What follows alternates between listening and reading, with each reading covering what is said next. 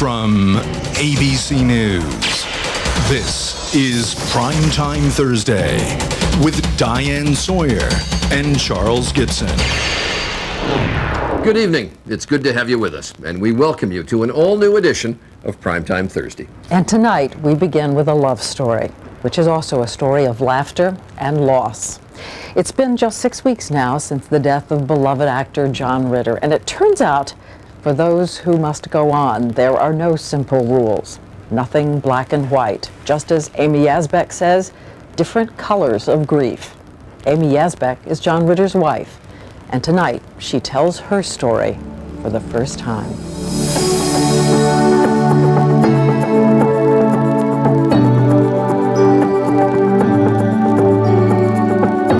I love him. I still love him. Shoot. You know what it is? It seems like a big mistake. All of my daughter said, when I was talking to her, I said, this is a kind of a surprise when we were talking about it, but it's a bad surprise. And she said, surprises aren't supposed to be bad. This is a mistake. And I thought, yeah, that's true.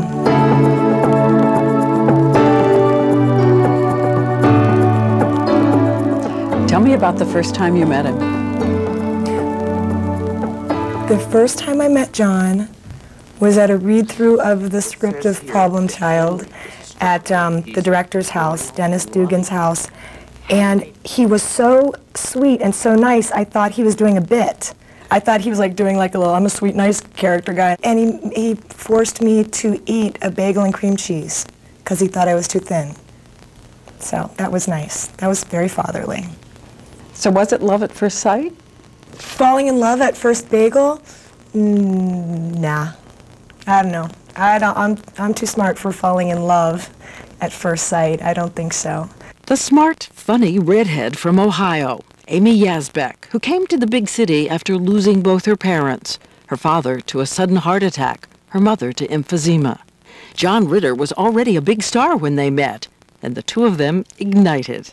Together on the sitcom Wings. I'm glad you're here. Really? No! Together on the Bill Cosby Show. We breathe.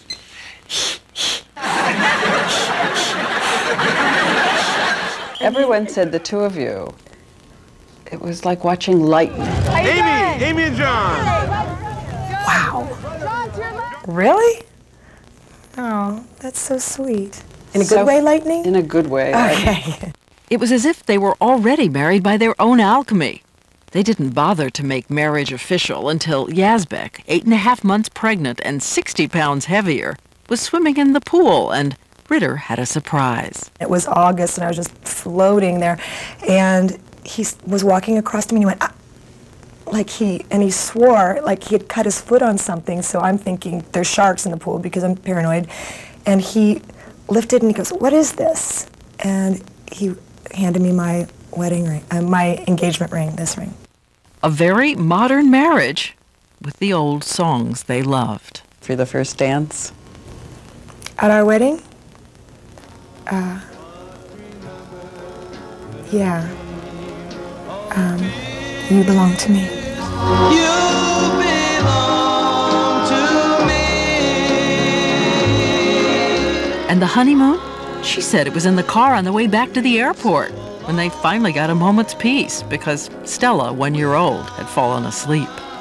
How was he different at home? What didn't we know about John Ritter? That's the freakishly amazing thing. You did know John Ritter. He was that guy. He was that guy. Moody? Not moody. Tormented by career sometimes? Not tormented by career. In between jobs, when people would say to him, hey, what'd you do since, years before I said, well, Rose, what'd you do since Three's Company? What happened to you? He'd say, oh, I'm in real estate now. Completely serious, or I sell shoes, and give them great details about that. And in a town famous for drugs and wild parties, they liked staying at home and playing running charades. He read so much. He was so well informed, and he loved TV, loved movies. You know, sometimes he'd say, well, I might go get a bite, and come home, and I'd say, do you go to the movies? And he'd say, how do you know? And he would have popcorn in his chest hair. He was a man so loving. As far as we know, there was only one touchy area. Suzanne Summers, after she reached for more money and it ruptured the hit sitcom Three's Company. Chrissy. But there was something with Suzanne Summers because they hadn't spoken. Oh, I know. When I met him, they had not spoken in however many years. But yeah, I pushed them together at an event. I said, somebody's here that you haven't seen in a long time. And, and she came off stage and he came up to her and I believe kissed her on her shoulder and said, hello, darling. But Yasbeck says the real center of Ritter's life was just like the one on 8 Simple Rules on ABC. He was above all, she says, a father to the 3 older children from his first marriage, Jason, Carly, and Tyler, and their own daughter, Stella. Now listen to me, young lady. I'll have respect here. I will have you... He could tune into you, who you were at that moment. The big 3 kids had it, and he got to see each of them go to college and find or be in the search for finding their bliss and supporting it so beautifully, along with their mom, who is wonderful. They're so buoyed by that. I'm ready for my close-up, Mr. Hughes. And she says by the living sound of his laughter, his voice still almost every place they turn. For Stella, age 5. And he did the voice of Clifford, the big red dog. Anybody want to go on the Ferris wheel? And she plays computer games with his voice coming out of, and I hear John going, good job. Oh, that was great. Try again. Not quite. And then, a week after his death, Yasbeck is driving and accidentally turns on a machine that records messages in the car. Another old song they loved, Chantilly Lace. Hello, baby. I was listening to Don't Forget to Get the Thing, 2 loaves of bread, and then the next one was John's voice. Hello, baby. Will I what? And I just went, oh, no. And I was looking in the rearview mirror as we were driving, and I said, I have a tape of Daddy singing. Do you want to hear it? Yeah. Had he been sick? No. Not at all? Not sick at all. No, nothing. Complete shock and surprise. Really healthy, getting in actually great shape. There was no way to know what was going to happen. And to predict it, except when you go back and look at his life, he talked to you like that was the last time he was going to talk to you every time he saw you. He'd give you a little summary of how wonderful you were and how proud he was of you, and you felt loved and supported and sent off with a little bounce in your step out into the world. He did that every day. And when we come back, the day she lost him. The hardest part, breaking the news to their 5-year-old daughter. She stood up on the bed and she put her arms up in the air and she said, drop him. I said, what are you doing? I didn't get it at first. And she said, I'm talking to heaven. Drop him. When Primetime continues.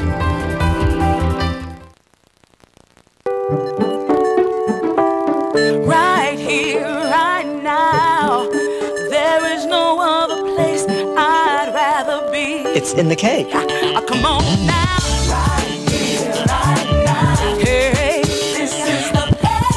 It's in the cake. This is the place I wanna be. Yeah. Was alive, I was It's in the cake. I waited. Hey! Right here, right now. Hey, yeah. Right here, right now. Come on now. This is the place where right here, right now, Kmart. My allergies will never ruin my life again. Full-strength Claritin tablets are now available without a prescription. Non-drowsy, 24-hour Claritin. And Claritin never makes me drowsy, so I can do what I want, when I want. Full prescription strength Claritin. If your pets leave your carpet with hair and odor, try new and improved Arm & Hammer Pet Fresh. With Pet Hair Release, so pet hair vacuums up more easily. Plus our baking soda to get deep down odors. Doesn't just cover them up. Get Arm & Hammer Pet Fresh with Pet Hair Release. Can you hear me now? Good. Only Verizon Wireless covers the most people. Good. In the most places. Good. From country roads to city streets. Good. It's the nation's largest, most reliable wireless network. Good. But still we test. Good. Retest. Good. And test some more. Good. So you get great coverage. Can you hear me now? And fewer dropped calls. Good. Verizon Wireless. We never stop working for you. Good.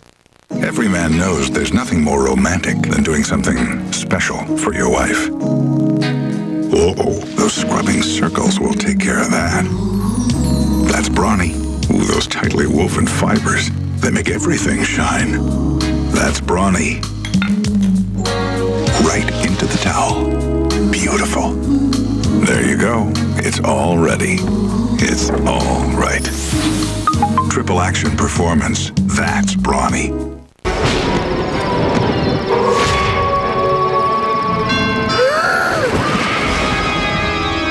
Give me a break.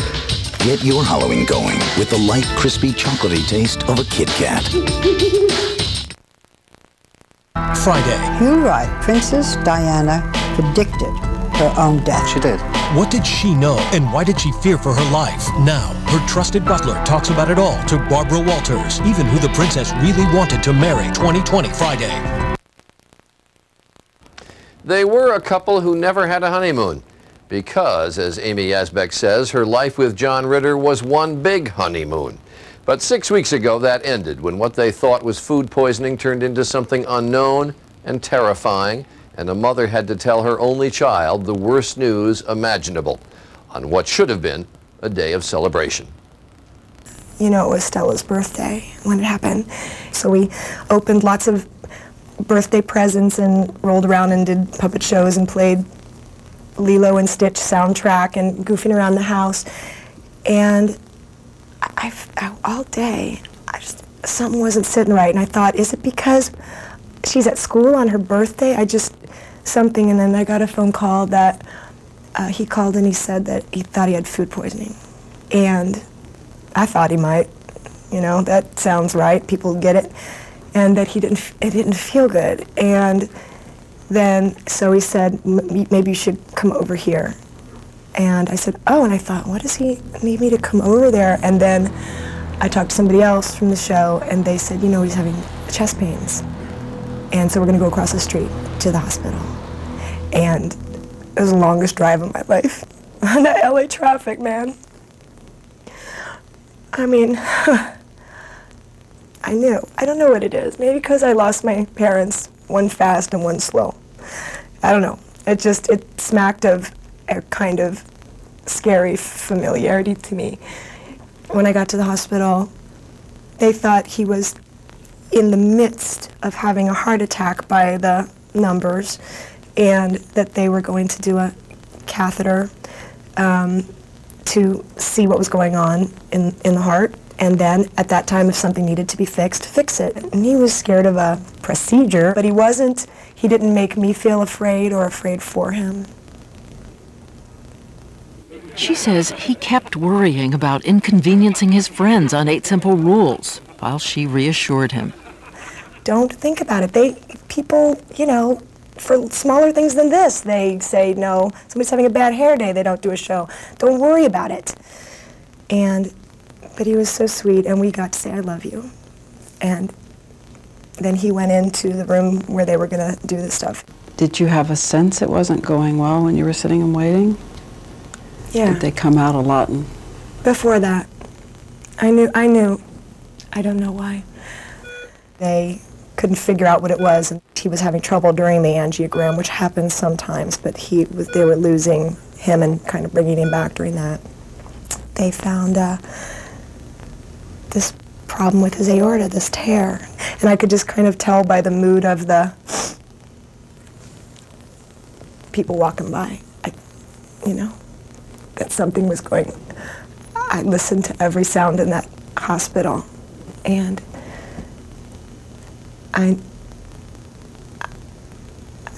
knew I wasn't going to take him home. I don't know why. And yet, so many people speculated that maybe something could have saved him. That's if you detect it. It was so torn that the blood was going other places, it was around his heart, and it just doesn't work. And the more that you try to restart the heart, the more it tears. It was impossible.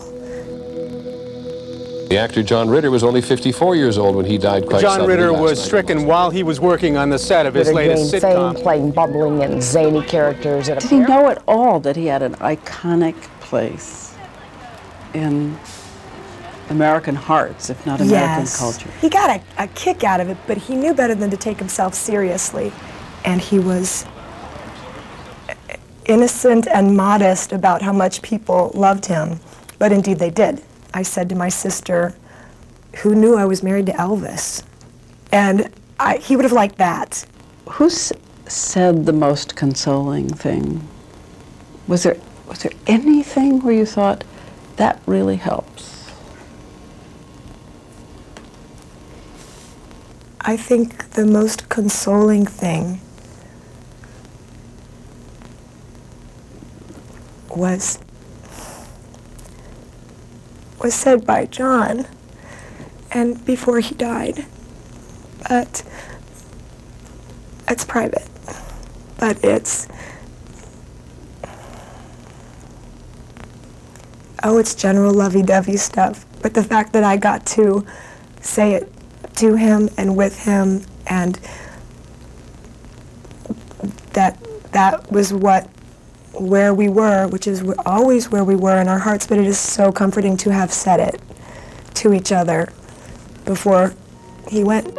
And she says it's also a comfort to know that the show 8 Simple Rules is going to continue as he would have wanted. Recently, it was announced that James Garner will come in to play a grandfather for the grieving kids on the new show. John loved him and thought he was an amazing actor. It's interesting, I wish I could tell him, you know. And what about Stella, the 5-year-old who grieves in real life? How did you know how to tell her? I went home and I slept with her, and then I told her in the morning. I don't know, hardest thing I've ever done. How often do you and she talk about it, Stella? Oh, Stella and I talk about it even when we're not talking about it. Do you let her see you cry? I can't help it. Yeah, funny you should say that. I let her see me cry occasionally because I want her to know that it's okay when she does. But there's kind of when she cries real hard and I'm holding her, I cry, but I don't make any sound because that's too scary, I think, for her. So I let her make the sounds for me, but she feels me. And she knows that I'm right with her and going down the same path. And sometimes she'll see me and I'm just kind of staring and she'll say, Dad? Yeah, she goes, yeah, darn it. And the one time that we both just let loose was on the 3rd episode of the shows that he had made. At the end of the end of 8 Simple Rules, they did a little montage of kind of behind the scenes thing, and then he waves goodbye at the end. And I wasn't really going to watch it with her, but she caught me watching it, and she got out of bed. I was recording it, and we watched it together. We sat in our bed and watched it, and at the end, she stood up on the bed, and she put her arms up in the air, and she said, drop him. And I said, what are you doing? I mean, I didn't get it at first. And she said, I'm talking to heaven.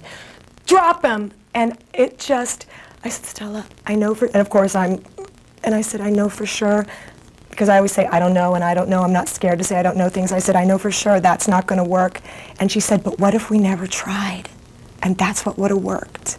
And although I I know that he trusts us to take him with us in our hearts. Off you go.